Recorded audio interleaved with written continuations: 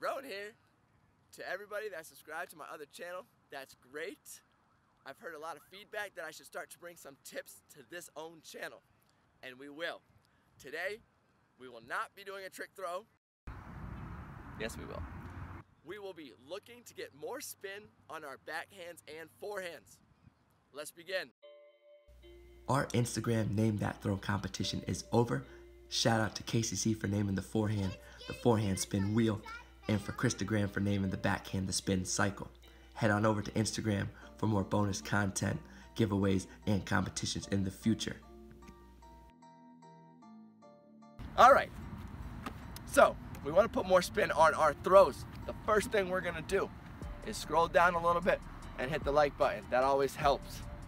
Gotcha. Okay, hold it like a backhand, and instead of bringing the disc back here to throw it, all we're gonna do is snap our wrist back, come up, and we're just giving it a lot of spin like this. Once you have the spin here, you're gonna catch the rim with your middle finger and let the disc continue to spin like so. Now, if you don't have a fingernail, you can use some soap to give it some less friction. Highly recommended. Or just throw it in the rain.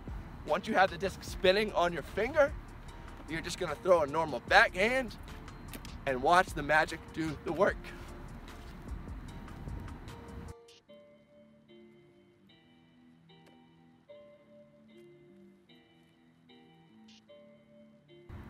Now, when you just start ultimate, it's always beneficial to have a righty backhand and a lefty flick, all right? Of course. So, to throw this one, you're gonna do the exact same thing where you give it a lot of spin on this backhand, but you're gonna catch the Frisbee now with your middle finger on your left hand and throw the flick out to space.